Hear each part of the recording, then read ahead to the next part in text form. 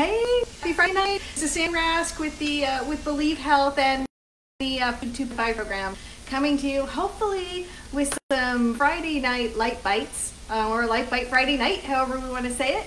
I use Friday night to actually go through and just collect up all my leftovers and bits and bites from the week and create a nice platter for us to sort of nosh on for the evening. So let me check. I've got some new setup. You can see I've got kitchen from another direction. I just want to see what's going on here. Fantastic. I've already got some people on. This is great. Okay. Awesome. Hey, Shauna, how are you? So good to see you on. Thanks for shouting out. Anyone who's here, shout to me so that I can see you. And you know I'm kind of blind, so I'm gonna need to see a big shout. So tonight, what I've got are some cool leftovers. Let me just show you. All right, so last couple of nights ago, I made these. They don't look like much, but hang on. Let me just pull one of these babies out. This is oven dried tomato. Oh my gosh, let me just find another one that's maybe a little bit, yeah, so you can see these were the biggest Roma tomatoes I have ever seen. And I just cut them in half, put a little bit of EVOO, extra virgin olive oil on them, some great Mexican frontier spices that I'll show you, and then left them in a 300-degree oven for like 4 hours. And that was it. About halfway through, because these were so big, I took a masher and I mashed them down and then kept cooking, because really what you want to do is cook out all of the liquid, and then you're left with these beautiful gems. And on a different show, I made Napoleons with them, but I've got these left over. So you're going to see I'm going to make them into a little a fresh corn salad. I've got potato crisps in the oven that we're going to use today. But this will make a super simple guacamole. And then I have a few other bits and bites just to nosh on. So let's get started. Let me wipe my hands. All right, so let's see. Can you see? Yeah, you can see the stovetop. So in my favorite pan, you know, the Staub pan that I use every single time I cook, I've just got onions that are sauteing. And I've literally put nothing in there but avocado oil yet. So so let me spice this up a little bit. I'm going to put, this is real sea salt. One of my favorites. Thank you, Dr. V, if you're watching. Here's some pepper. So this is the start of the corn salad, and you're going to see just how blazing quick this thing comes together. Because again, this is Friday night cooking. This is worse than during the week cooking. This is like, I've done 21 meals this week, and I'm exhausted kind of cooking. But we still want it flavorful. We still want it good. We want it to feel a little bit naughty, but not really kill the diet. And so the key to that is just a few bits where it feels like it's homemade, but it's really not, and you'll see. All right, so I'm going to put this in there right now. This is called a harissa spice, Harissa. I'm going to put a connection for it. This spice is Moroccan. It's gorgeous. I'm going to put a lot in because I kind of like it. It's a little bit spicy. The base of it is smoked paprika, which if you watch me, you know exactly how much I love the smoked paprika. Then in there are things like mint and coriander and cumin. This is such a beautiful mix. I just sort of like fell into it one day, and I tried it on something and really, really liked it. So we're going to put it in several things tonight. Okay, so I just put that into the onions. Let's just see how we're doing. Oh, I know. Christina Whitaker, thank you for putting it up there. I meant to say that Ruth Bader Ginsburg died, today. And so what a frontier woman when you think about it. She played with the big boys at a time when not too many women were. We have to, whether we agree with her or disagree with her, we have to do hats off because she really blazed a trail for professional women, I think. So Ruth Bader Ginsburg, thank you so much for your service to our country and life well led. Okay, so I need to okay, I've got a grill pan, my favorite grill pan. You probably saw the connect to this grill pan out there. I've got that smoking hot. I've got a little secret for my son. So my son's coming home today, Corbin, and he lost a bird he's raised from an egg. A beautiful lovebird named Flink, who's been with us, we figure, more than 20 years. And Blink died today too. So Ruth Bader Ginsburg and Blink, this meal is for you. But he loves sausage. So what I did was just cut it. I had a little piece left, so I cut it into slices, and I'm going to put it on the grill pan. And there is nothing more to it than that. I'm just going to make both sides super crispy. I'll make nice little bites for him. The key to buying, sausage like this is you're going to have fat, because sausage needs fat in it. Fat's okay. What you want is animals that are treated well in their life. They have open ranges. They are fed well. They're fed appropriately to their species, and then they're slaughtered humanely as well. And then in the sausage itself, you don't want to see things like nitrites or nitrates. You really, really want to get sausage from a butcher and know the source of the meat and how it was actually packaged. So this one came from, I like going to Sprouts. So if anyone's in the local SoCal area or where a Sprouts is, I think they have a really decent butcher, and I love the sausages I get from there. Yep, we're doing good. We're doing really good. So sausage, they'll get crispy on both sides. Onions are almost done. All right, so now that the onions are almost done, let me show you what's going to happen next. All right, I have this. I found this in my freezer. Oh my gosh. Organic, fire roasted corn. I don't even know if you can read that. Sorry. Fire roasted corn. This stuff is so awesome. Look at this. You know what's in it? Fire roasted corn. No other ingredients. Look at how beautiful that is. It tastes like it's actually been charred, and it's really good quality corn, and it's really not a bad frozen product. I know there's one at Trader Joe's as well. This one I got from Whole Foods. All I've done is let this sit down on the counter this afternoon, and it's defrosted. If you didn't have time to do that and you had to pull it right from your freezer, just put it in the microwave for a few minutes. If you don't want this going in frozen, you just want it going in. Here, I'm just going to put the whole bag in there, because we'll eat this over the weekend with tacos. So all that flavor, what we did was put all the spices down in the onions first. And why we did that is because we want those spices to bloom. The spices will soften, and they'll become bitter and better if you let them kind of go down into the onions and blossom. All right, corn's in. Okay, that's almost done. A few things you can do to this. If you like kind of this idea, you could put, if you had it in the house, a can of black beans in there. You could put tomatoes in there. You could put peppers in there.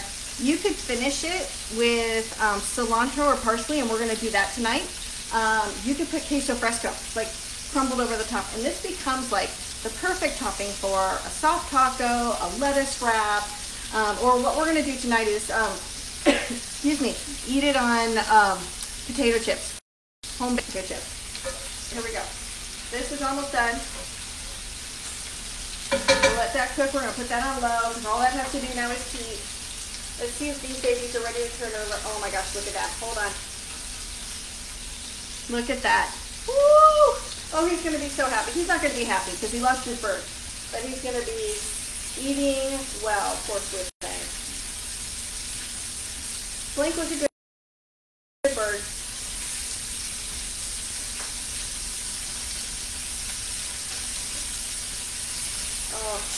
Oh my gosh, these are so pretty.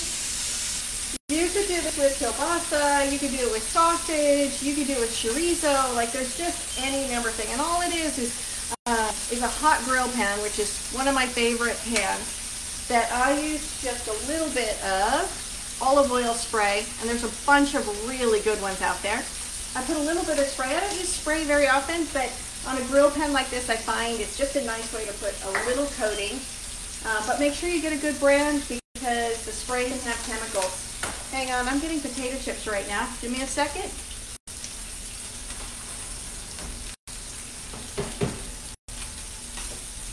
Okay, I just want to show you, and I've got pictures of the before and after. These were potatoes that I just cut. I added a little bit, like a tablespoon of avocado oil and some of that harissa spice. They've been in, hang on.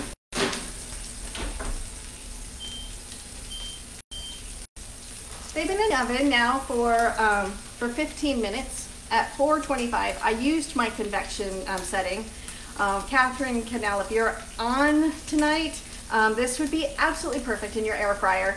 So if you do it, just let me know how it comes out, because I'd love to know some times and stuff so that I can post that. But 425 on a regular oven works in about 30 minutes. 425 with the convection setting, I think it's going to be done in about maybe another 5 minutes, so 20 minutes total. My bet is that Catherine can get it done in somewhere in the 12 to 15 minute range. But they make these nice crispy little potato chips. The key to me in trying to keep a light diet and something under check, when we do stuff like this, I don't make big massive platters. I save that for when we're entertaining. If it's just family, I put stuff on so we feel like we all got enough, but that we didn't overindulge. And so the baked chips, I used, and again, see the pictures posted on the site, I used 2 small potatoes, just cut into slices. I knifed the potato. I didn't actually my mandolin. If somebody got a good mandolin, that would go so fast.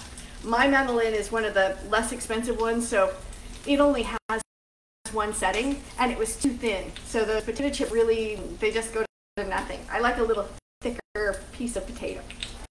All right, and I don't turn over or anything. They literally just crisp up in the oven. It's beautiful.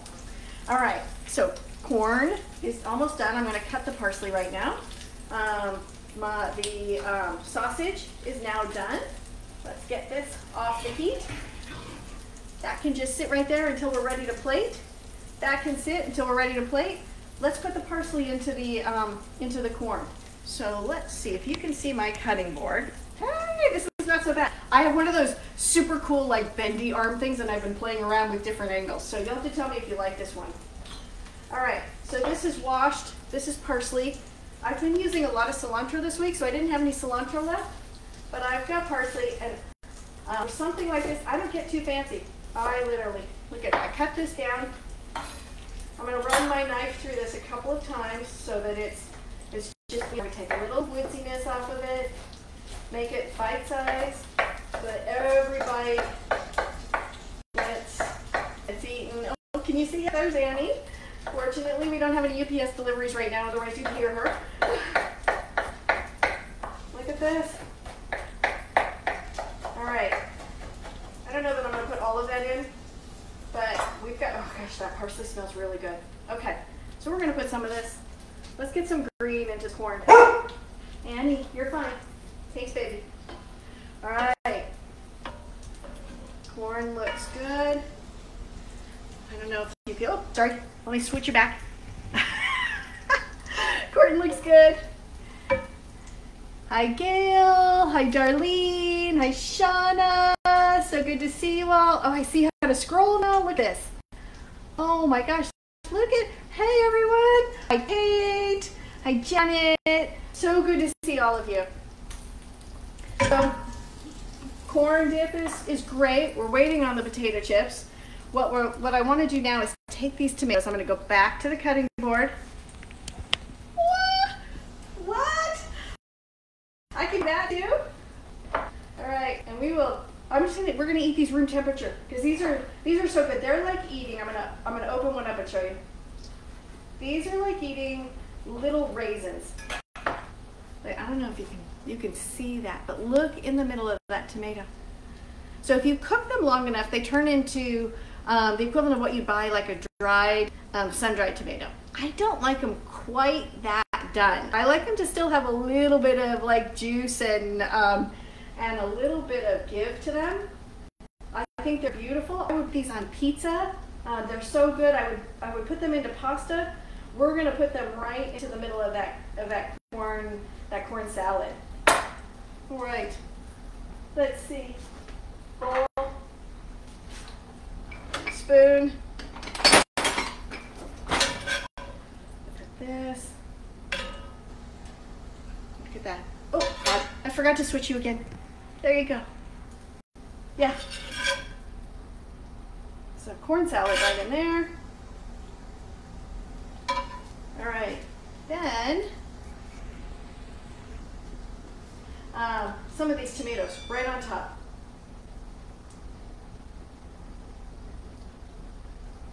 All right, let me cut a few more of these. Look at, we've got beautiful tomatoes. And we're gonna just scoop those up with the potatoes.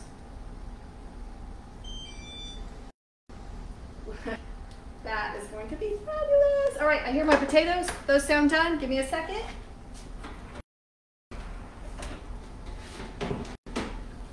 Oh my God. All right. So look at these. Let me just take them. Oh, look at that. Let me just put one together. I shouldn't be doing this with my fingers, but really, this is the way we're going to eat it. Look at these. Okay, so that's one of the appetizers. We're going to literally sit out by the pool, and we're going to have a little bit of corn, roast, you know, that oven-dried tomato on homemade crisp. Let me just take a quick bite.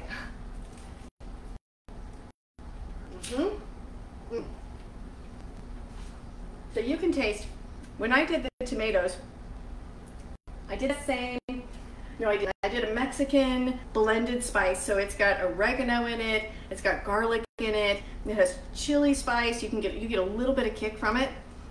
The corn had that harissa in it, as did the potatoes. And so they have a little bit more of the Moroccan like spiciness. It's dynamite. It's really, really good. So let me put this down. Here's one, and then at the end I'll show you the platter that I'm putting together. All right, now the next, let's see. The next and the last thing we're gonna do is just a very, very quick guacamole. And I'm gonna show you, let's see if you can see, yep. I'm gonna show you how fast you can do it with just some things that you have in the kitchen. Now I have avocados that are super soft. They're not gonna last another day. In fact, they may already be gone. So we won't know until we cut inside. Okay. So the key to avocados, the big knife is let the avocado spin and do the work. Look at how beautiful that is. All right, so this is avocado, gorgeous, and it's super soft. So we're just gonna scoop that out. This one, the easiest way to do this is to right into the knife, spin that out. Another side of the avocado is gorgeous. Again, spoon it out.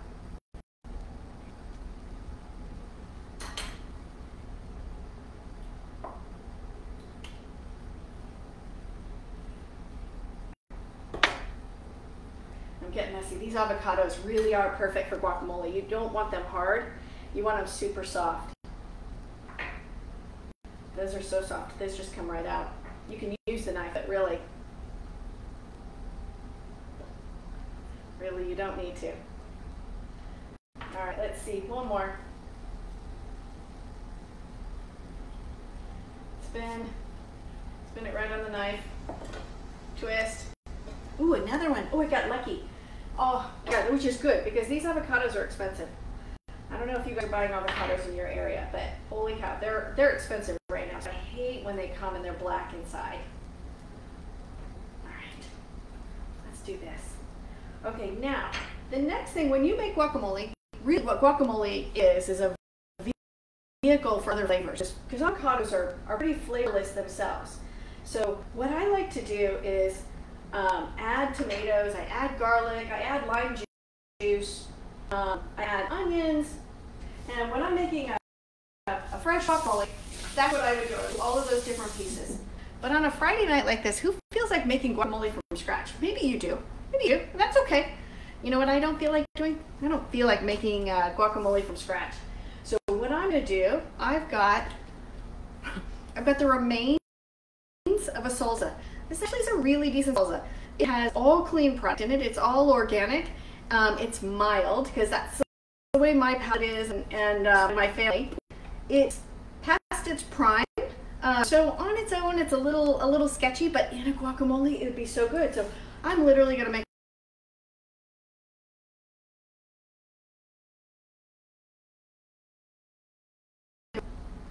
Oh, are we back? I'm hoping we're back.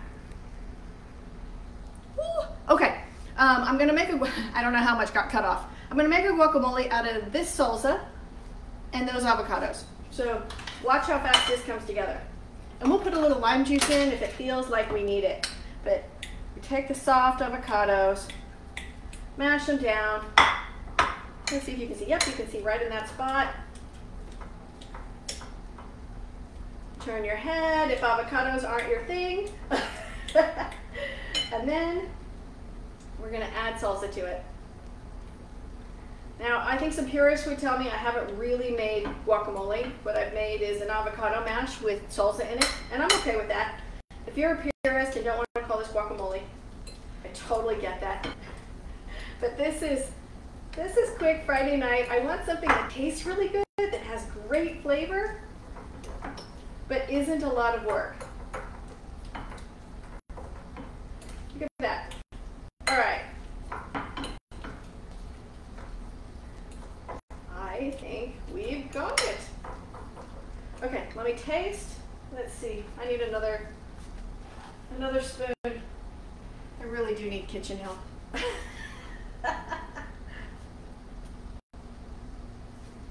That's actually pretty close. We're gonna put a little bit more salt because the avocados are pretty bland, so they need it. We're gonna put some black pepper.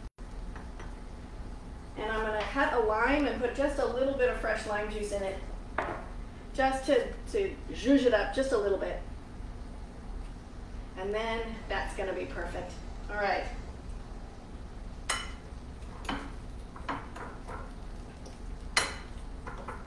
Oh, I can smell it. Okay, the lime juice makes all the difference. Let me grab one more potato chip. Here, I'll take a little one. Look at this. Look how cute. And a little potato. So, there you go. So now we have fresh guacamole.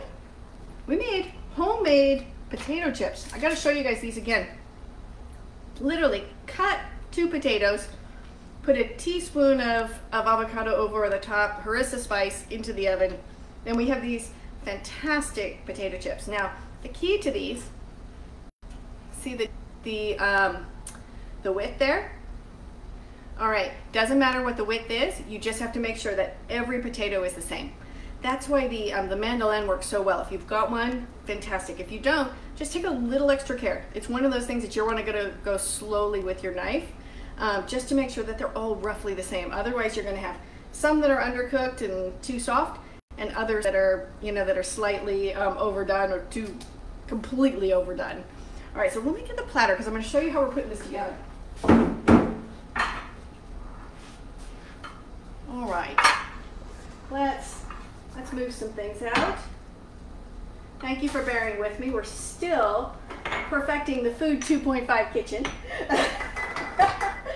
Making sure that it's ready for action. All right, so on the platter is the corn salad we made. So you can see it just beautifully done. Just so you see the corn a little bit more. I just threw the sun-dried tomatoes, or the oven-dried tomatoes, excuse me, over the top of that because I think the two just go beautifully together.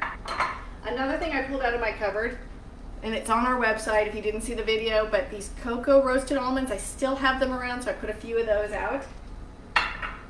Let's see, we'll take this, we're gonna put some of that guacamole into a bowl. I've got the last of the radishes. Here, we'll put a radish right in on top.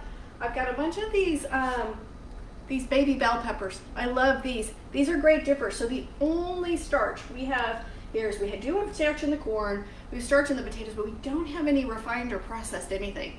This is all really good food.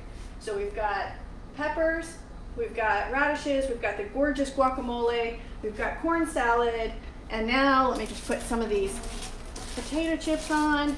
Now that they've come to closer to room temperature, look at this. Oh, and then my son's favorite, here, we'll find a spot. Here, we'll put him right in the bowl here. His favorite little noshing bites is gonna be not so unhappy when he comes home and sees these.